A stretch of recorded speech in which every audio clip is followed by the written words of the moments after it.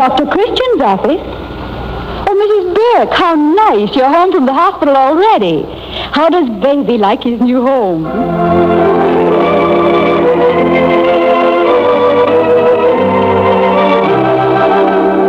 The Vaseline Program, presenting another Dr. Christian prize play called And Not to Yield, by Betty F. Revert of Downers Grove, Illinois, starring Jean Hersholt as Dr. Christian, with Helen Clare in the role of Judy Price.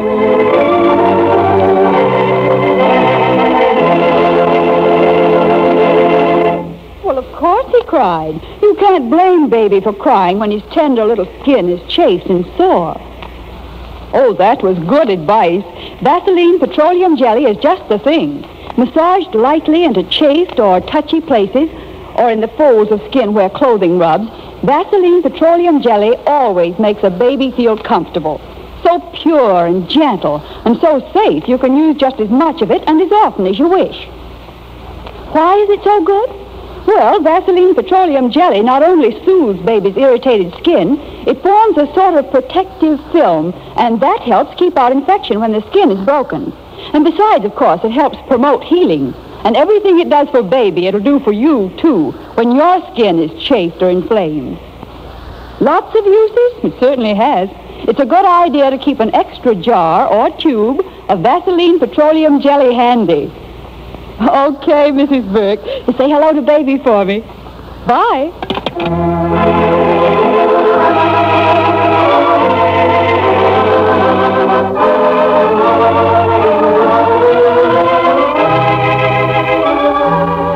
It's 11 o'clock on a very rainy night. With the lights of River's End all behind them, Judy Price is driving Dr. Christian down a muddy, narrow, winding country road. Dr. Christian, you know who lives down at the foot of the hill in that funny, patched-together little house? No, of course I don't. The old guy and Blubber. Blubber. Well, that name always makes me laugh a little. And the old man. What a pair. How much do you know about them, Dr. Christian? Why, I've seen them off and on, of course, ever since they came here. When was it? Oh, about 7 years ago. Oh, I talked to Blubber occasionally, but I never talked to the old man. I didn't think he was real the first time I saw him. Tall, gaunt, and a beard all over his face, slouching along with a pack of children running along beside him. All the kids in River's End love him. They tag him all over the place, and he gives them a great deal of beauty. Yes, in what way? Well, he does it with words. He tells them stories of great deeds and legends of old forgotten lands, and he gives them poetry. Why, Judy, have you been listening to him, too? Whenever I get a chance. I've never really talked to him, and he's never really talked to me. But I've listened to him talk to the children, and just listening to him made beauty for me, too. I see. Is it the old man who's ill? Yes, it is. I'm worried about him. But if he wanted a doctor, he'd send for one. Now, look, that man couldn't talk as he does to children and not be a good man. It wouldn't be possible. But there's some mystery there. And now he's ill and Blubber Slow down a little, Judy. What kind of mystery? Well, it's quite simple. When the plant converted to war work, the old guy tried to get a job there, too. I heard all about it. He begged them to take him, but they wouldn't. Why not? As badly as the neat man? Because he wouldn't tell them anything about himself, what his name was, or where he came from, or anything. And they wouldn't take a chance on him. And now, for the last 2 days, he's been ill. But I still can't go in as a doctor if I'm not called for. You can go as a friend, can't you? But I don't know him. Then it's time you did. I'm going down there as a friend to see if I can do anything for those 2 big babies who won't ask anybody for anything. You just sit here in the rain and hatch out some more professional ethics. Judy, wait a minute. Judy! Oh, I don't know why I let myself get talked into things like this. Judy! Hey, wait for a friend!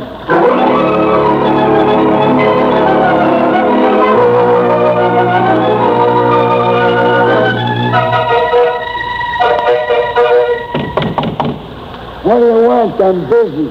I'm Judy Price, Blubber, remember? And Dr. Christian's with me. Oh, gee, I've been praying, honest I have. But I didn't know prayers could be answered so soon. Dr. Christian, come in, Doctor. Miss Judy, come in. Hey, boss, here's Dr. Christian. He'll fix you up. See if he don't. Blubber? I told you not to call a doctor. I didn't. Honest, boss. But you didn't tell me I couldn't pray for once, so I did, and here he is. You ain't going to be mad at me for praying, are you, boss, huh? You dough-headed buffoon, you lump of maternal complex, you. Gee, thanks, boss. Blubber, your manners. Help our guests out of their very damp coats. Get chairs for them. Brew some tea. Extend our hospitality. Gee, sure, boss. Come in. I mean, now that you're already in, sit down. Give me your coats, Miss Judy, Dr. Christian. Here, Blubber. Show me where the tea is. I'll make it. I need something hot. Is the kitchen back here? I'll bring one of the lamps, but you don't need the help on account I can make good tea. Honest, I do. And I'm a pretty good cook. If you come tonight. I'm not soliciting business, believe me. Miss Price, my secretary and nurse, heard that you were ill and wanted to visit you as a friend. Sit down, Dr. Christian. As friends, you are both very welcome.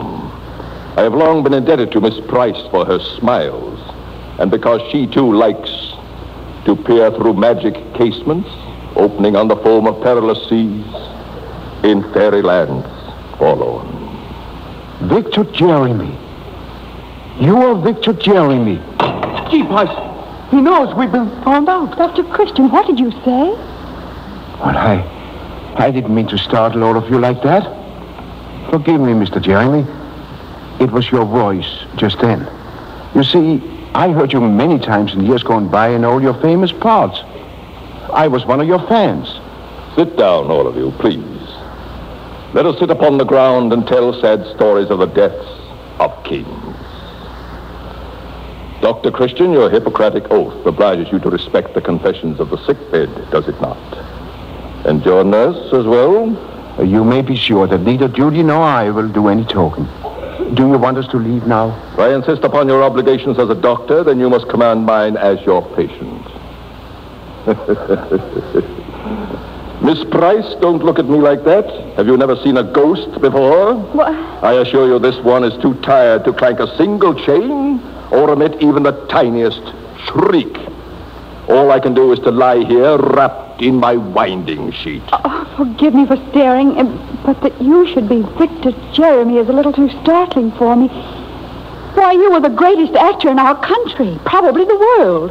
I've read about you many, many times. No doubt you have. Then you must have read, too, that I was one of the biggest rotters in this country, probably the world.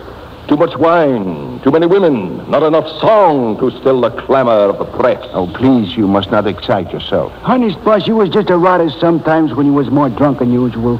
And you didn't mean nothing by it then. Not to say serious meaning. Thanks, Blubber. It's an old story and not interesting, merely sordid. A beautiful young wife married to an old rounder. Too many flesh pots. My wife left me. Took my son with her. She had every reason to do so. I don't know how or why she stuck by me as long as she did. Finally, I sickened even myself. It was much easier to walk out on my reputation as a drunkard than it was to live up to it. Blubber came along, a barnacle on an old boat. I couldn't scrape him off, but I tried hard enough. Well, gee, you hired me to take care of you, didn't you? I was his masseuse doctor. When he was in the acting business, I mean. I was a good masseuse, too. I'd get him sobered up and thump him around so he could get on a stage. And I had to keep hunting him up in places and lugging him around. Have you ever tried to fire incarnate loyalty, Dr. Christian? I wouldn't try to. Well, gee, boss, you hired me to look after you, didn't you? What do you think I am? One of these here wage slaves? That's all there is to the story. As the old guy of River's End, I'm happy. Let the dead past bury its dead. But that's not all there is to the story, not by a long sight. Look at them pictures on the wall, Doctor. You too, Miss Judy. Look at them. Shut your meddlesome mouth, do you hear? I ain't gonna shut up. 'Cause why? 'Cause it ain't right that you should lie here eating your heart out. I can't take it no more. I'm human too, honest I am. There's a kid there on the wall. Look at him. That's Michael. Mr. Jeremy's son, I imagine. But I don't think That's you should... Michael, all right. There he is at the age of 6 months. And here's a year old. And there he's riding his first bicycle. And there he's just before he's being confirmed. And there he's in high school. And that last one, that newspaper clipping, that's the way he looks now that he's in the army. My son has nothing to do with this discussion. Bobby, you're fired. Do you hear me? Fired. Sure, boss. Okay. Then I quit. When I'm going to get this off my chest, well, I got a chance. Look, Doctor, when the missus left the bus here, she took the kid with her. The boss says, okay. See, like it didn't mean nothing. But he loved that kid more than everything in the world. And after that, his heart wasn't even in acting no more. It was with the kid. Only he never wanted to see him, not once, or wrote to him or nothing. The only way to remove a malignant growth is to cut it out. Don't you agree, Doctor? I don't think that human beings can dispose of emotions, not vital, life-giving emotions, with surgery. I think the scars do more damage. As a father, I had failed.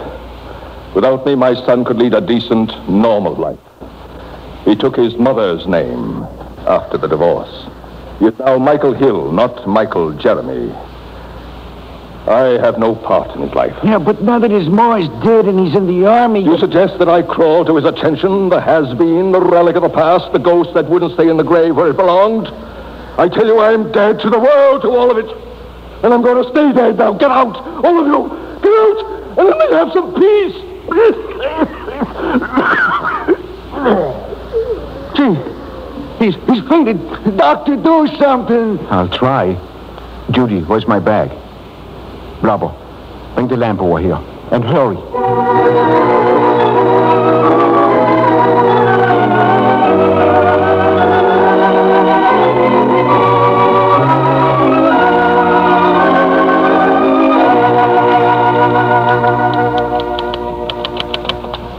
Judy, is there anything scheduled for tomorrow that I can't possibly put off for a day? Tomorrow, let's see now, no operation.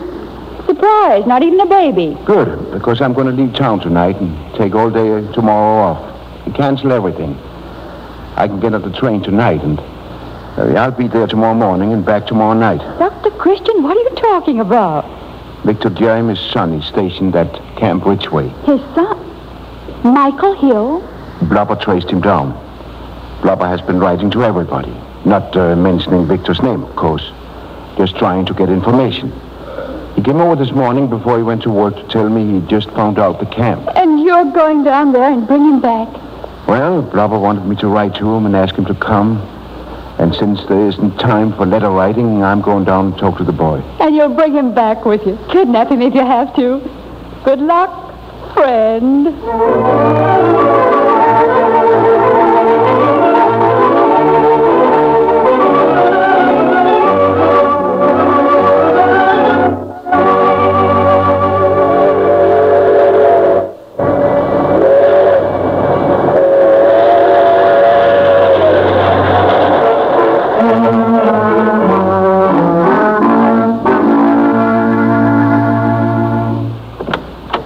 Lieutenant Hill reporting, sir? Good. At ease, Lieutenant. Dr. Christian, this is Lieutenant Michael Hill. Dr. Christian. How do you do, Lieutenant? How do you do, sir? Dr. Christian has come all the way from River's End to see you, Lieutenant. Well, I'm going out. You can talk here in the office. Oh, by the way, Lieutenant, are you forgetting that you have a leave coming to you whenever you apply for it? I won't be applying. Thank you just the same, sir. Up to you. If you change your mind, the leave still goes. Good day, gentlemen. Good day. Well, I suppose you're a little bewildered, Lieutenant Hill. Well, frankly, yes. Yes, sir. I don't know anything about River's End. Oh, it's a nice little town, but you're not interested in that. You should be interested in one person who lives there, though. Your father. I have no father. You are making some sort of mistake. You're Michael Hill Jeremy? My name is Hill, Dr. Christian. Just Michael Hill. You hate your father so very much, Lieutenant. Hate him? I don't think it's possible to hate something that doesn't exist, and I assure you that my father ceased to exist from me years ago. Many years ago. Your father and Blubber have been living in Riversend for the last 7 years. Well, you must remember Blubber. Remember him? Of course. So Blubber stuck with him. Well, he deserves a better cause. Have you never wondered where your father was and where he had been all this time and why he dropped out of fame and money into complete obscurity the way he did? I tell you, I don't think about him. Not at all. Why should I? Has he ever once thought about me? All the time, Michael. There are 9 pictures of you on the walls of his little home. Why, I know what you looked like from the age of 6 months on. Pictures of me? I don't know who he's trying to fool, sir. Whether it's you or just himself. But from the time of the divorce, he has never communicated with me at all. When Mother died a couple of years ago, I thought then that if he were still alive and read about it, he might get in touch with me. But he didn't. Not one word. Well, he thought that going out of your life was the best gift he could give you, Michael. He was ashamed of what he had done to himself and to your mother. He wanted you to grow up and forget him. And I have. I've done a good job of it. He's very ill now. And as a doctor, I don't think I can save him. Well, he won't try. Blubber can't help him anymore. You're the only person who could. I thought he would drink himself to death in less time than this. I don't think he's had a drink since he came to River's End. He isn't drinking now? No. Then if he has straightened up, if he had willpower enough to do that, why didn't he come back to me as a father, as a real father would have come? Pride. He thought you wouldn't want to see him. He was too proud to beg for the one thing he wanted, the affection of his son. I'm sorry, Doctor. You're a good advocate for him, but I'm not having any. The verdict's already in as far as I'm concerned. I don't see any point in discussing this anymore. Well, I'll admit that I'm a meddling old fool, Lieutenant. But there's just one thing I should like to say before I go. Yes? All of you young men going out to war today are going out because we, the older men, made mistakes. Well, we know that now. We know that for all our faults of omission and commission, you young boys are paying the price now. But we are paying the price, too, in having to live with those mistakes eating at our hearts and minds constantly. It doesn't do very much good for any of us to come to you and say, forgive us. But that's the way we feel. And it doesn't help either to remember that when we made most of those mistakes, we were a lot younger ourselves. Goodbye, Lieutenant.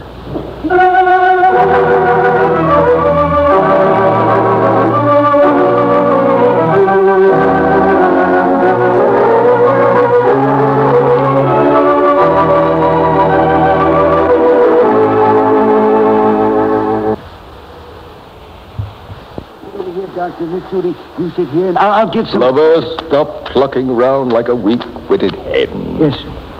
Judy's no invalid for you to hover over. Sit down, my dear.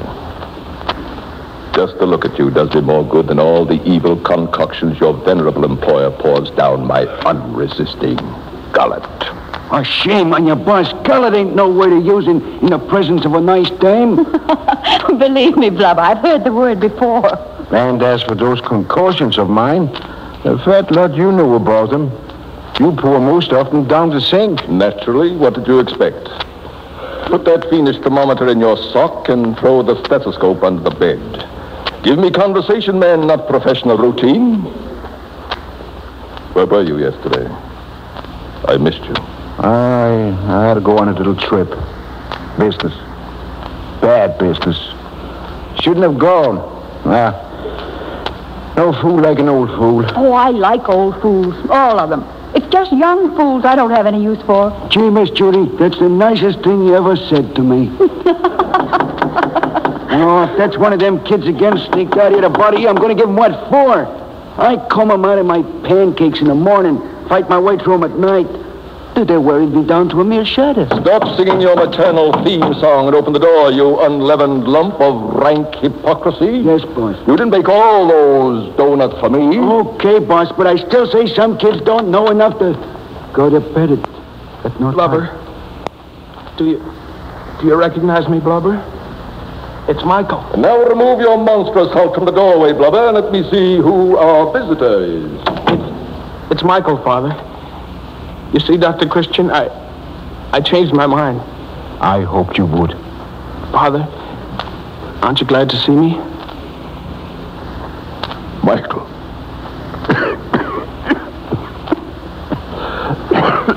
Michael. It's all right. Michael, here, you get on this side and hold him up on the pillow. Yeah, that's the way. Oh, Judy, break that ampoule. Yes, Doctor. Thank you. Now, let him rest for just a few minutes. Michael. Michael. I'm here, Father. Here's my hand. Don't try to talk. But you're going to be all right, do you hear? You're going to be all right. I've wanted and needed a father too many years to lose him now. Do you hear that, Dr. Christian? Oh, I heard it all right. Then you better bring me a double order of pills tomorrow. I'm going to begin taking them. Double? I'll treble it. This is my son. Mine own Telemachus. Michael, do you remember your Tennyson? I've never forgotten anything you ever read to me, Father. Then you know how I feel now. As did the aged Ulysses. 'Tis not too late to seek a newer world. Though much is taken, much abides. Though we are not now that strength which in old days moved earth and heaven. That which we are, we are. One equal temper of heroic hearts, made weak by time and fate, but strong in will to strive, to seek, to find, and not to yield.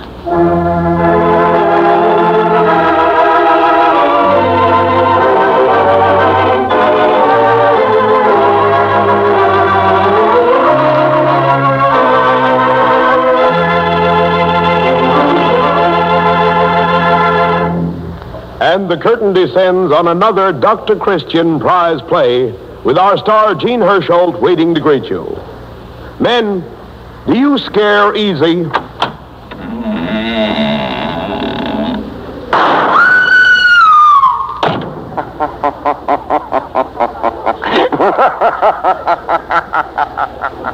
That scare you, fellas? Or does your hair always stand on end? Well, never mind. Just remember that unruly hair and loose dandruff are signs of dry scalp. And that's something to get after with Vaseline Hair Tonic. Yes, Vaseline Hair Tonic checks dry scalp because, 1, it supplements natural scalp oils, and 2, it contains no alcohol or other drying ingredients. Only 5 drops of Vaseline Hair Tonic a day. That's all you need. Applied each morning with a comb or directly on the scalp, it'll banish dryness and keeps your hair neatly groomed. Then, before each shampoo, apply Vaseline Hair Tonic liberally and give your scalp a vigorous massage.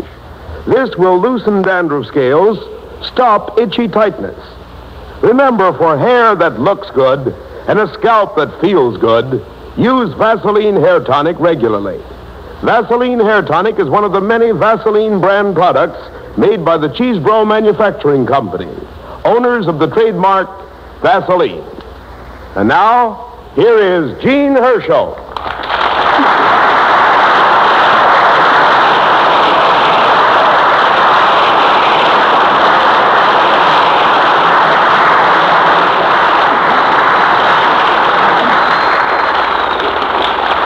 Thank you very, very much. Well, the play you've just heard was written by Betty F. Revert, who manages to combine writing radio scripts with the arduous domestic problems of wartime life, and lives with a husband and son in Downers Grove, Illinois. Now, I've been asked to remind you to give your support again this year to the annual appeal for funds for the National Foundation for Infantile Paralysis. These stricken children need your dimes and dollars. Your generous contributions in previous years have been tremendously valuable in the fight against infantile paralysis. Don't slacken in your effort now. Well, next week we plan to present another prize-winning play called And a Little Child by Edith Neff and Unda Hamron. And so we invite you all to listen again next Wednesday evening, same time and same station. And until then, I'll say good night.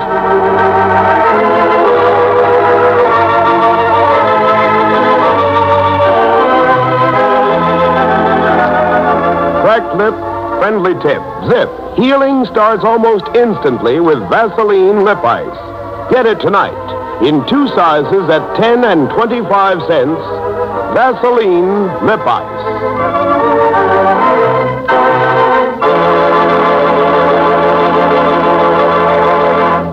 This is CBS, the Columbia Broadcasting System.